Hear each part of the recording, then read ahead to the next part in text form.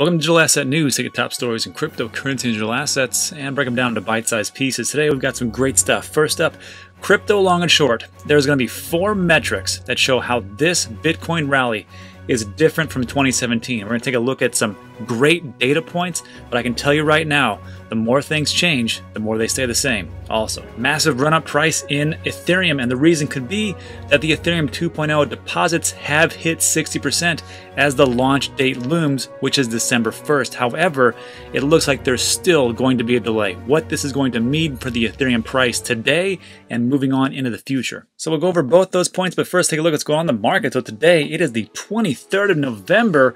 Looks like we're almost at Thanksgiving for all of the U.S. residents, and this is my favorite holiday because I get to eat like a pig and I don't really care, so it should be a good time. But before we get into that stuff, let's take a look at the price action. So today, Bitcoin up again.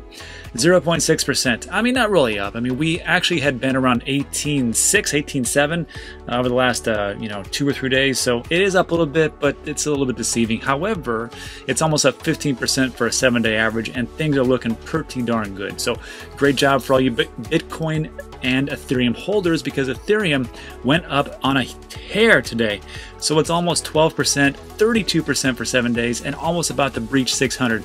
And me and a couple of my friends have been texting back and forth, and we had talked about, wow, Bitcoin or Ethereum might actually go above 500. Wow, might hit 550. I woke up today, I'm like, wow, we're almost at 600. So, I mean, how high could this go? Well, we're going to talk about that in the second article. XRP, XRP. Tether is Tether, and it's got a market cap of 18 billion.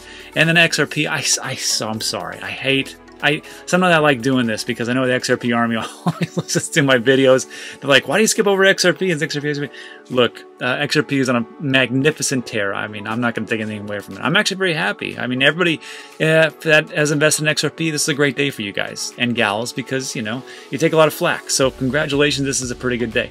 I personally will not sell until I hit my points, and it is way far away. And the reason why I don't is because I'm super stubborn and I don't really care. That's what it comes down to. So XRP, congratulations, 22% for 24 hours and 100%. Look at that, 100% for a week, and they breached the 50-cent mark. So congratulations, all you XRP holders, including myself. Chainlink, 22% for the week, 3.9, $14, almost 15. We're going to get up to, I think, our all-time high of around 18.50 for Chainlink, and it's going to be a great day. I think it's going to go up to, in 2021, if I had to make a guess, I'd put it over 50. That's not financial advice. I just kind of see where it's going. I mean, look, there's other different oracles out there, but Chainlink is one of the first. It's got a lot of different people that they know. Again, it's not what you know, it's who you know, and Chainlink has been making a lot of inroads into that. So we'll see how it goes.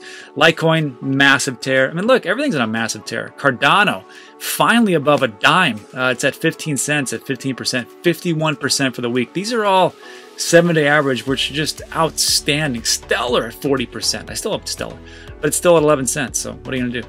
20%, 33%. Look, everything's up. I'm not going to dwell on this, but if you had just had some strong hands, you're having a pretty great week, let's be honest. And if you haven't, well, it's just like one of those things that you should remember, that it's best a lot of times just to have strong hands and don't listen to the naysayers and just hold. Not usually, but sometimes things work out. That's all I'll say. So it is a great day, great week, and I think 2021 we're up for massive fireworks, but I could be wrong. Let's break into today's top stories. So first up, this is a great article. This is written by, who wrote this? Galen Moore. Who's Galen Moore? Galen Moore looks like a Red Sox fan. He's also a senior research analyst at CoinDesk, focused on developing metrics analysis for crypto asset investors. He holds Bitcoin and Ether. So I gotta follow this guy. He writes a good article. So it is an opinion piece, but he lays it all out pretty slick with a lot of different data points. And you can tell a lot of work went into this. So Galen, thanks a lot. What this all is it really comes down to this.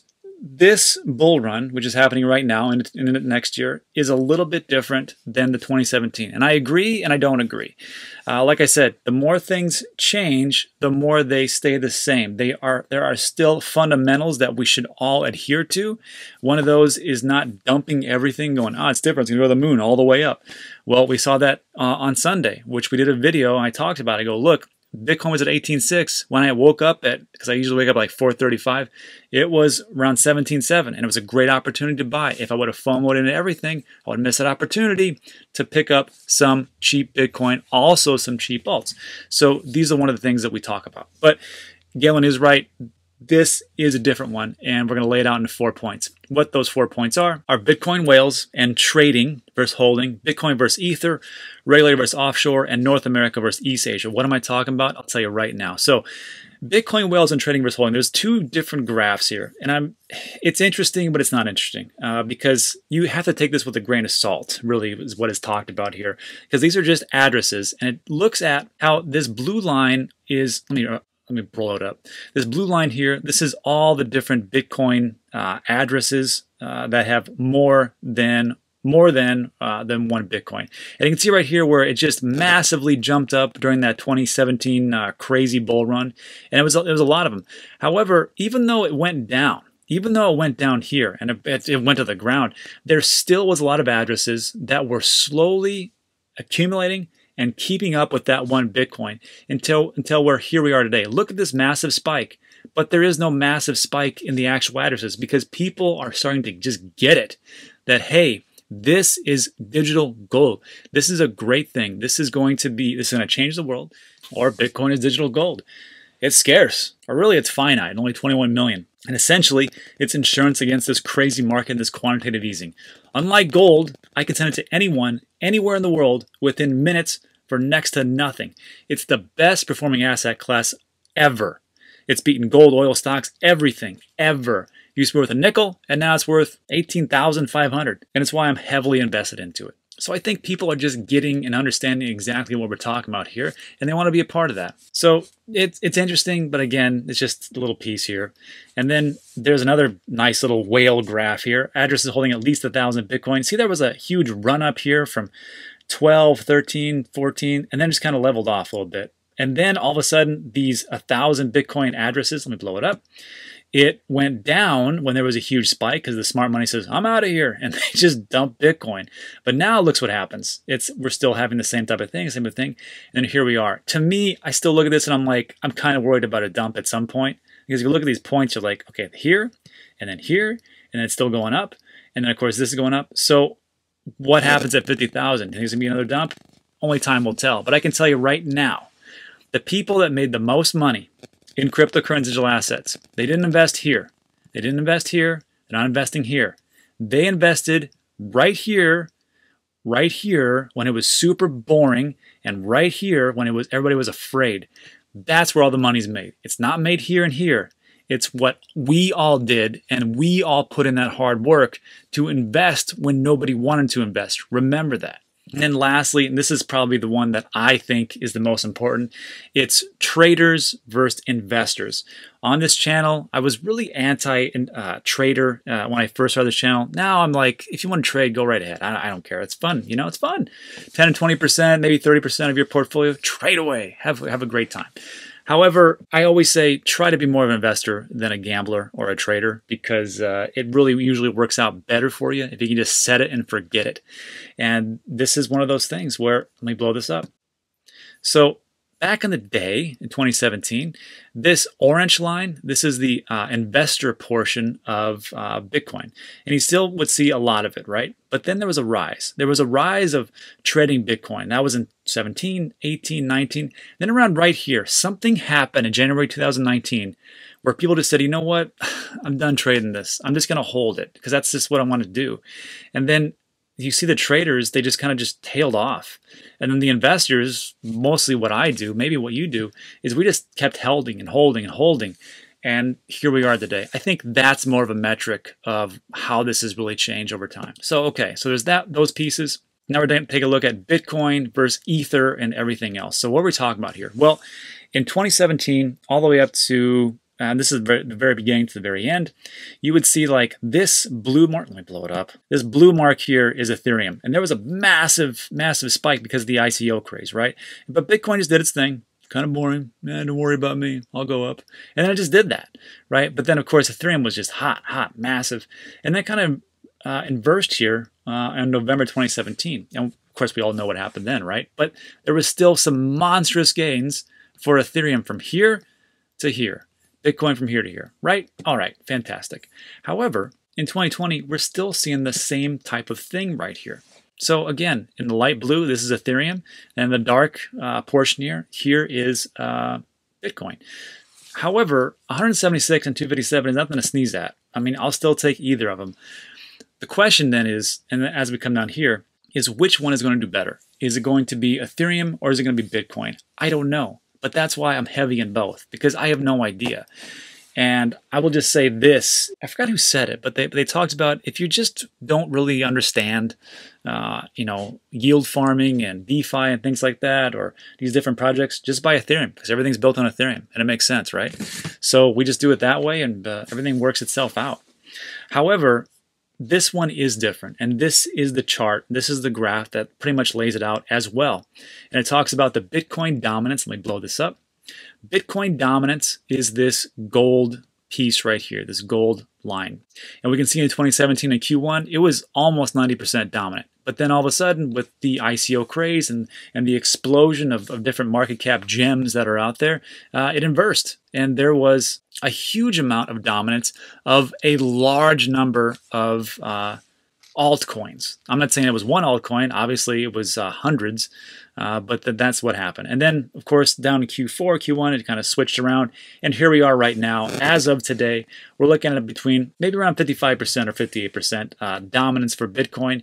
And then the altcoins are somewhere, actually, excuse me, this is Bitcoin dominance. This isn't market cap dominance. So we're looking at 55%, and this is number of assets. So back then, it wasn't that many. Now here we are around 80 plus different assets, which are 95% of the market composition. Obviously, there is like thousands out there, but most of them suck and they don't really count. But here's the rub, and this was the interesting thing. Just like how we have the S&P 500, where we have a ton of different stocks that make up the top 500 stocks of the S&P 500, there's really only 5 assets that are the big major players in the space. So if we're looking at a total market cap of 554 billion, I mean, 340 billion, yeah, 58%. But then the next one is the big lion's share, 67 billion, which is Ethereum. Then we got 24. Tether's at 18, and then we got 5, 5s, 5s, and 4s, and then we kind of just go down to, less than a billion. But if you add those all up, that is 95% of what's going on. But again, just like the S&P 500, the top 5, which are Facebook, Apple, Amazon, Google, Netflix, and Microsoft, so 6, excuse me, make up like 25%, and the numbers fluctuate, so don't quote me, of the entire S&P 500. And here we see the top 5, 6, 7. Those really make up the lion's share of the entire market cap. Now, we put them all together, then it makes something else. But right now, this is what it is. And back then, that did not happen. In 2017, there was very few, and it was all Bitcoin. Now it has definitely changed.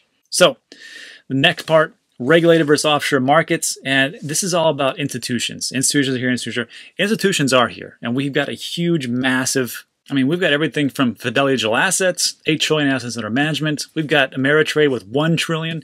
We've got Van Eck, who are big, huge gold bugs, and they just put this out just about a year ago, which talks about how great Bitcoin is compared to gold. If you got Grayscale buying up everything, you got the Paul Tudor Jones who says, hey, I'm taking 2% of my total investments, putting in Bitcoin futures, and that's what he talks about publicly. Then you got another legend, billionaire hedge fund, Druckenmiller. On top of, this just came out, BlackRock, the CIO, says, hey, cryptocurrency is here to stay. And if BlackRock's getting into it, well, guess how much they have? 8 trillion assets under management, on top of PayPal, which they just came in, and they're driving the whole market, on top of all these different publicly traded companies like MicroStrategy and Galaxy Digital, who are looking like geniuses, especially Michael Saylor, because he went from 425 just 2 or 3 months ago, and it's valued at 700 million because they bought so much Bitcoin. So look, there is so much institutional players in here, then you cannot deny that this is a very different market than what it was in 2017. However, the more things change, the more they stay the same. So open interest on the CME hit 1 billion this week, which is an all-time high. Look at this chart. This is crazy. You go from just a little bit over here before September, now we're 12 October, nothing really, 9 November. Now look at this. Amazing how greedy people get. And so really just to sum this whole piece up is that institutional participation is growing with the rest of the market. And we always talk about how institutions, they're really great and they, they have all these tricks and they're really strong hands. Well, not really. I mean, look, this was the Bitcoin futures open interest. And remember in March when everything went down to the ground? Well, it's the same thing here. They just said, you know what, we're out of here. And we're on March when everything dropped in Black Thursday. They dropped too. And then off they go. And then there was a piece that we just talked about. There was a banking CEO that had invested 200 million into Bitcoin. And he was just like, this was too distracting. And then he had weekends and he sold it all off. And he lost first of all, he bought 200 million. And then as far as gains goes, as of right now, he's down 130 million. What do you think is going to happen in 2021? So when we talk about weekends, it's not just the regular retail people. It's also the people that have been in the game as well. So I feel like cryptocurrency is a proving ground to test your ability to hold on to assets because there is such wild swings. In traditional market, if it goes down 2%, 3%, you're like, that sucks, and it kind of hurts. But you know what really hurts? Losing 80% and then still holding on. That takes balls and ice in the veins. So all right, I'll get out of here. And then the last piece here, North America versus East Asia investors. And this was always something that I had heard about, how East Asia was really gobbling up a lot of crypto and digital assets back in 2017 and even before so, even 2018. But there's been an inversion now. If you can take a look at this, this is the net inflow to Eastern Asia. This is this gold piece here. And it really was pretty high back in the day. And then we had net inflow to North America, which was this orange piece. And it kind of was about the same right here. And then it just kind of took off for Eastern Asia and really jumped up around late 2018, early 2019. And then we just had a big inversion right after January 2019. We just had this inversion, just like the traders and investors. Looks like the orange piece here to North America is all the way at an all-time high.